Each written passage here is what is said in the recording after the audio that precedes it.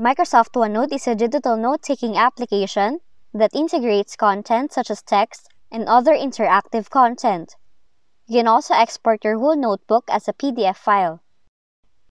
But if you're finding for a way on how you can do that in OneNote Windows 10, as the export option is not available on the application, follow the next steps in this video tutorial. To start, open Microsoft OneNote for Windows 10 on your desktop and open the notebook you want to export as a PDF file. Now what you would want to do is select the three dots option on the upper right side of the application and then click on Print.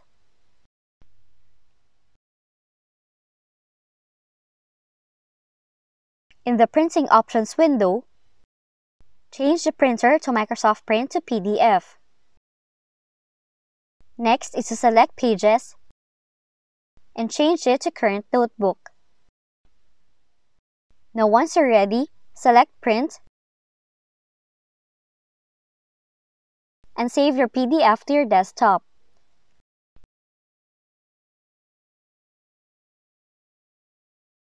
Now when you open the file,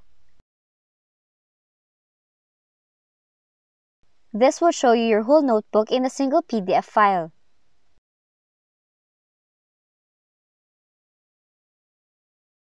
If you found this video helpful, kindly like and subscribe.